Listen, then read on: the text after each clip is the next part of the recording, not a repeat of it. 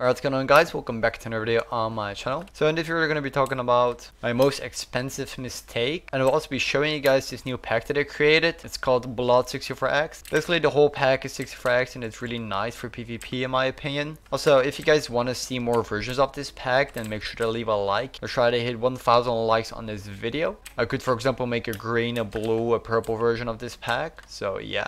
Also guys, if you do want to learn how to make your own custom texture packs, there will be a link to my pack course in the description down below. Basically, a lot of you guys requested this pack course to be back online, so I did. Using this product, you can create your own fully custom texture packs all the way from scratch. Literally every single step is included, so there's 45 videos which you guys can check out. Literally every single step is included. There's more than 45 videos. So from how to use the program to actually like finishing the whole pack. And yeah, that being said, let's show you guys the pack off a bit. This is the bow, the rod, golden apple. This is the pearl, very nice and simple. The tools, buckets. Now I'll show you guys the particles real quick.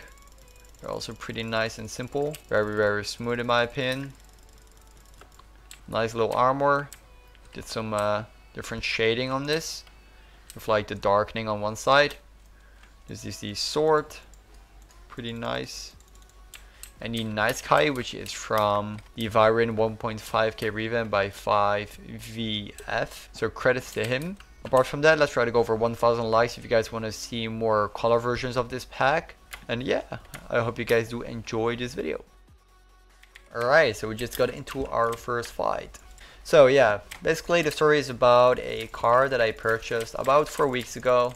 I was really excited. You know, it was my dream car. It's basically a Golf 7 or Mark 7 GTI with like literally every single option or like I guess add-on that you could get from the factory. I was in love with it. I really wanted this car for a long time, and yeah, I was very happy that I finally found the car with all the options and all the things that I really wanted on this car. So basically I'm trying to keep a long story short, because trust me, this is a very long story, but as I mentioned, I'm gonna try to like keep it short. I guess we'll rematch that guy, FF1974. Alright, we're fighting him again. So yeah, as I mentioned, I was very happy, I was very excited, and the day has come. You know, I get to pick up my dream car, because for me, even though it's just a Golf, it was my dream car because, you know, it was pretty fast, you had good gas mileage, it was pretty comfy actually, like it has leather interior, like, you know, all that good stuff. Heated seats, I don't even know, panoramic sunroof, it was pretty cool. I mean, it still is.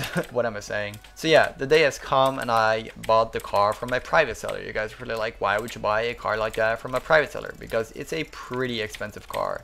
Basically, it's from 2013, and you know, I wouldn't say it's cheap at all, you know, because it's like a special edition of a Golf. You know, if you guys don't really know what cars are, or like what brands and like models and all that, it's basically like a Golf, but then like on steroids.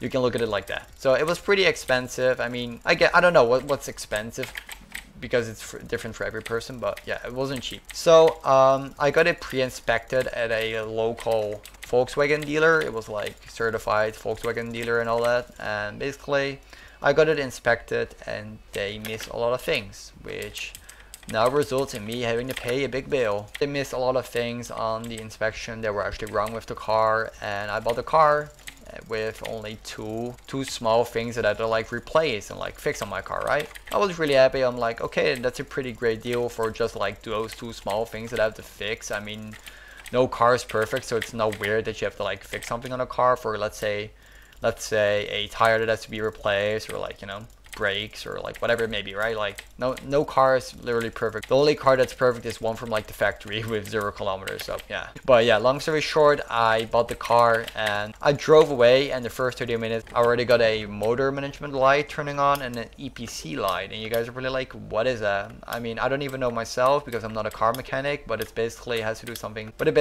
something with your powertrain and your motor.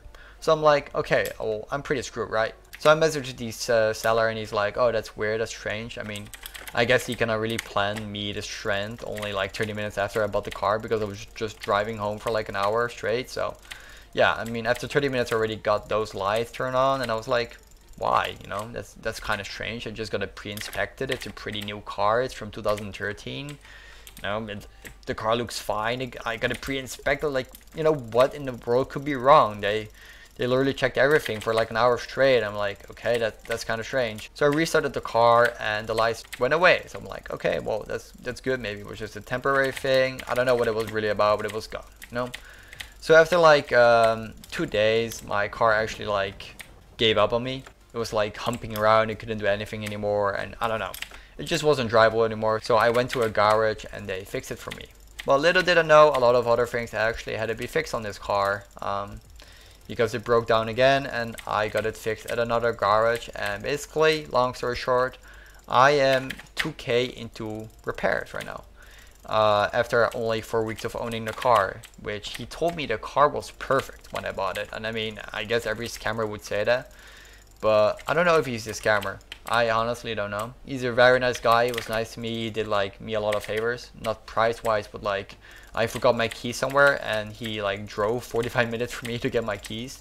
As a seller, I don't even know why he did that for me. I guess he wanted his car to be sold, I guess, but I don't know, it was just nice from him, you know. But let's say a guy like 20 years old comes to like buy a pretty expensive car. I mean, I'm surprised he even took me serious, you know what I'm saying?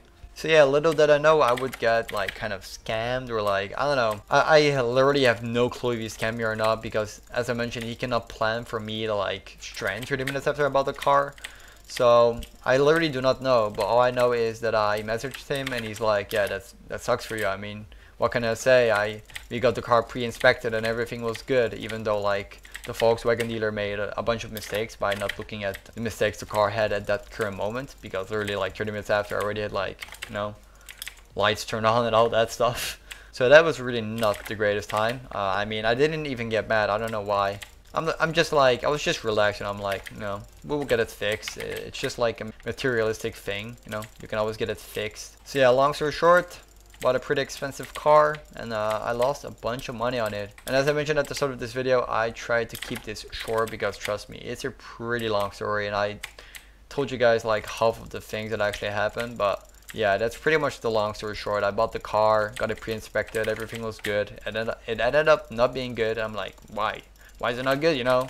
We got it pre-inspected, the seller told me everything was good, and yeah. So what really is my mistake here? Well, my mistake is that I shouldn't have bought an expensive car like this from a private seller, even though I trusted him and got it pre-inspected. You should just buy an expensive car, or like, you know, just any car that you put in a lot of money in for your opinion.